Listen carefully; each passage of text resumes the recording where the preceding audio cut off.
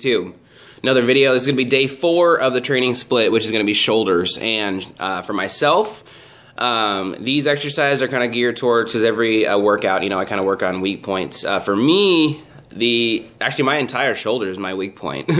My front's definitely my strongest, obviously, because in most cases the front delt will be stronger just because of your overall pressing, your bench press and everything. Your front delts will get a lot of work because of a lot of that. But for me, the front delts are obviously probably the strongest, and my rear delts and the sides are the ones that I'm trying to bring up a little bit. So it's kind of geared around the entire shoulder, the fullness of the shoulder, and to get that V taper. So to get that shoulder to keep coming out. So a lot of lateral raises. So here we go. First exercise is going to be behind the neck presses. And for me, this exercise works really well. I feel the pump a lot in my shoulder. It feels really good on the way up, all the way down. I don't go all the way down. I only go to probably about the lower part of my ear and then back up, just to keep constant tension on the shoulder in the areas that I want to focus on.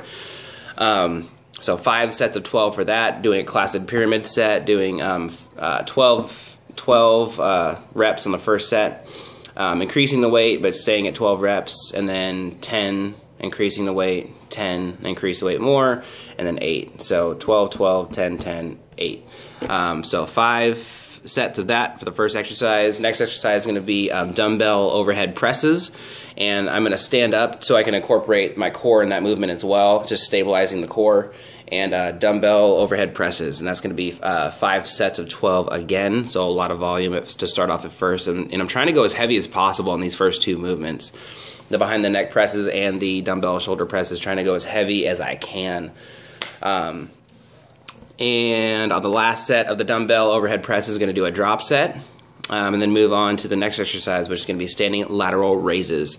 And this is to get, obviously, the width of the shoulder going, and obviously going to do probably about 5 sets of 12 here, and I'm trying to only take maybe like 15-20 seconds rest in between this, but the entire workout going to take about 30 seconds rest. But for the lateral raises, I probably take about 15-20 seconds, a little bit less rest, just trying to incorporate as much blood as I can into those shoulder muscles. So that's the next exercise. Next one is going to be bent over lateral raises. So doing lateral raises like this, and then going to be seated and then bent over, and then going to do 4 sets of 12 on that one.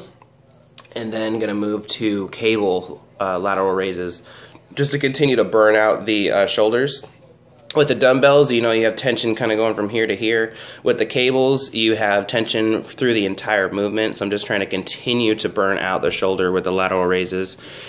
And after that, going to finish with some upright rows, 5 sets of 12 upright rows, and then going to do a drop set after every one on the last set of every exercise in this one. So doing behind the neck presses, dumbbell overhead presses, lateral raises, bent over lateral raises, cable lateral raises, and upright rows.